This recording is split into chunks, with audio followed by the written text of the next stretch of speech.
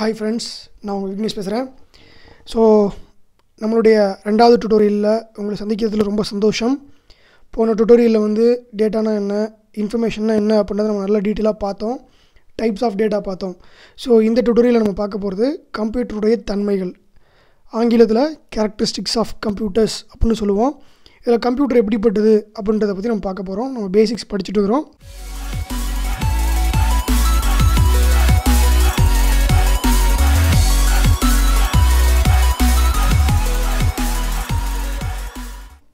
Okay, so முதலாவது point, computer automatic.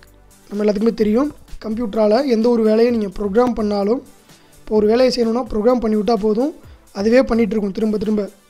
நீங்கள் TVS company இல்லை ஃபோர்ட் கம்பெனிலாம் உள்ளே போய் பார்த்தீங்கன்னா, காரை ஃபிக்ஸ் பண்ணுறதுக்கு ரோபோட்ஸ் யூஸ் பண்ணுவாங்க, பார்த்துருக்கீங்களா?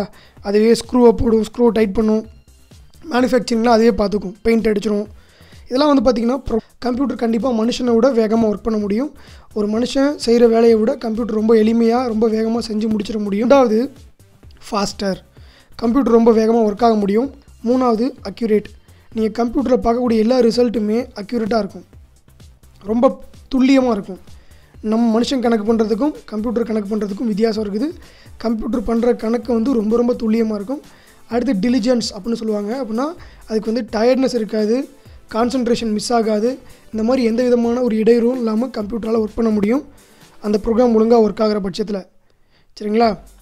ஸோ அடுத்தது வெர்சடைல், என்ன டாஸ்க் கொடுத்தாலும் செய்யும் ஆல்மோஸ்ட். நீங்கள் பார்த்துருக்கலாம், நம்ம ஒரே கம்ப்யூட்டரை வச்சு எல்லா டாஸ்க்கும் பண்ணுறோம்.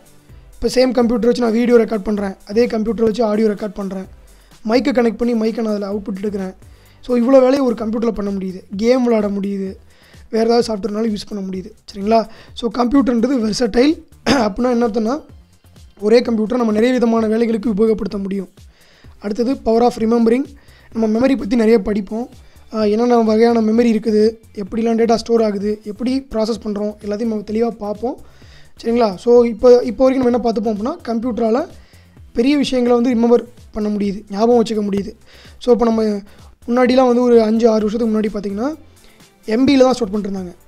128 MB memory card, 512 MB memory card சொல்லிட்டு அப்புறம் ஜிபிக்கு போச்சு. 1 GB memory card, 2 GB memory கார்டுன்னு இருந்துச்சு. சரிங்களா? அதே மாதிரி தான் ஹார்ட் டிஸ்க்கும். ஆனால் இப்போ இருக்க ஹார்ட் டிஸ்க்லாம் பார்த்திங்கன்னா 1 TB ஹார்ட் டிஸ்க். மெமரி கார்டிலே பார்த்திங்கன்னா 128 மெமரி கார்டில் 128 GBலாம் யூஸ் பண்ணுறோம். ரொம்ப சர்வசாதாரணமாக உங்கள் ஃபோனாலே ஒர்க் பண்ண முடியுது. ஒரு காலத்தில் கம்ப்யூட்டரில் இருந்த அதிகபட்ச மெமரியே வந்து பார்த்திங்கன்னா 5 GB 2 GB இப்படிலாம் இருந்துச்சு, 1 GBலாம் இருந்துச்சு. ஆனால் இப்போ எவ்வளோ மாறிடுச்சு டேட்டான்றது. ஸோ கம்ப்யூட்டரால் அதிகமான டேட்டாவை ஸ்டோர் பண்ணிக்க முடியும். ஆனால் இப்போ அந்த கம்ப்யூட்டருக்கு இவ்வளோ பாசிட்டிவ் இருந்தாலும் சில நெகட்டிவ் பாயிண்ட்ஸ், எதிர்மறையான விளைவுகளும் இருக்குது. என்ன அப்படின்னா, அதுக்கு ஐக்யூ கிடையாது. போன ஜென்ரேஷன் வரைக்கும் கம்ப்யூட்டரால் சுயமாக சிந்திக்க முடியாது அப்படின்ற மாதிரி இருந்துச்சு. இப்போ கொஞ்சம் மாறிட்டு இருக்குது. அதை பற்றி நம்ம தெளிவாக பார்ப்போம், இது வர டுட்டோரியலில் பார்ப்போம். அதுக்கப்புறம் கம்ப்யூட்டருக்கு ஃபீலிங்ஸ் கிடையாது. இப்போ வரைக்கும் கம்ப்யூட்டருக்கு வந்து எந்த விதமான உணர்வுகளும் இருக்காது, எந்த உணர்வும் அதை பாதிக்காது. சரிங்களா? ஸோ இதெல்லாம் வந்து கம்ப்யூட்டருடைய கேரக்டரிஸ்டிக்ஸ். நான் அந்த ஸ்லைடு உங்களுக்கு இந்த வீடியோ கீழே போடுறேன், நீங்கள் வந்து அதை டவுன்லோட் பண்ணி யூஸ் பண்ணிக்கலாம். ஸோ அடுத்தது கம்ப்யூட்டருடைய ஜெனரேஷன்ஸ் பார்க்க போகிறோம்.